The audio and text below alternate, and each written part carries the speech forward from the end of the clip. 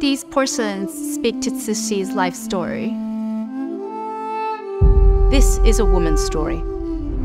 The story of a consort, a mother, and ultimately, of an empress.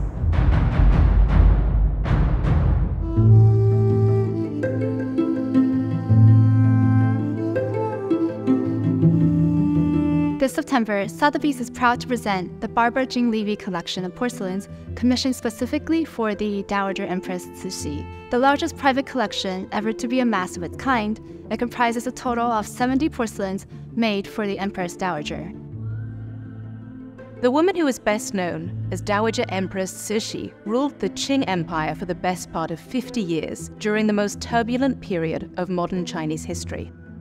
Cixi was not only amongst the longest reigning rulers, but one of the very few female rulers.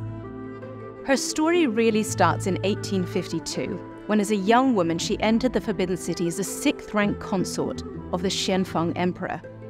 She rose to prominence after bearing the emperor his only surviving male heir and was bestowed the title Empress Dowager Cixi once her son, the Tongzhi Emperor, ascended the throne. On his deathbed, the Xianfeng Emperor had appointed a group of regents to rule on behalf of his young child. But the regents were unpopular, and Cixi, together with the Empress Ci'an and the late emperor's younger brother, Prince Gong, quickly mounted a successful coup to oust the regents and instead position them, the two dowager empresses, as co-regents. The two women ruled China together on behalf of the infant emperor.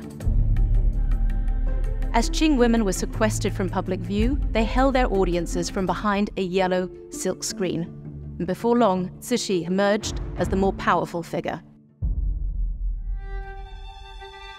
Cixi was an active patron of the arts, who harnessed court art production to visualize her power, her authority, and critically, her legitimacy. Not since the 18th century Qianlong Emperor had China had a ruler who had pushed the political functionality of art to its full capacity. In anticipation of Tongzhi Emperor's wedding that took place in the fall of 1872, Cixi commissioned a large quantity of porcelains to celebrate the occasion.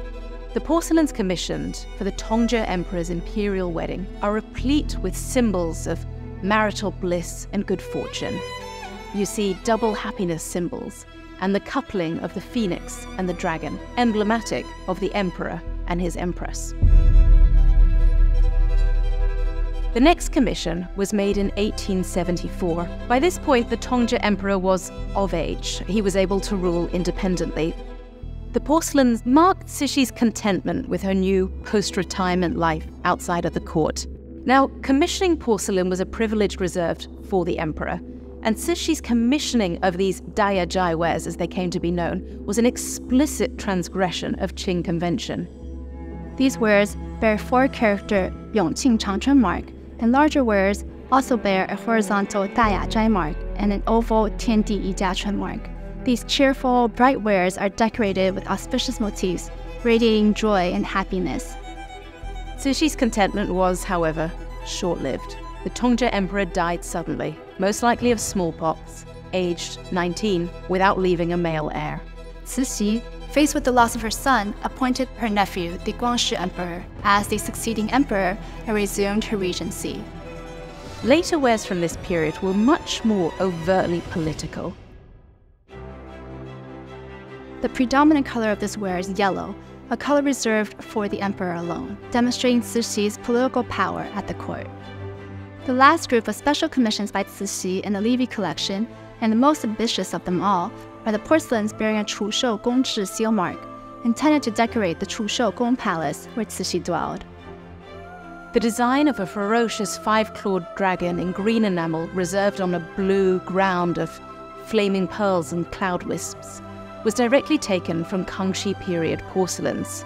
This was no coincidence. Cixi was deliberately taking earlier 18th century designs associated with the great emperors of that era, doubling, tripling them in size, sending a powerful message about her reign and where she ranked amongst those great emperors. Cixi was forced to rule behind the silk curtain, but the Levy Collection pulls back the silk curtain and unveils a clear insight into Cixi's vision.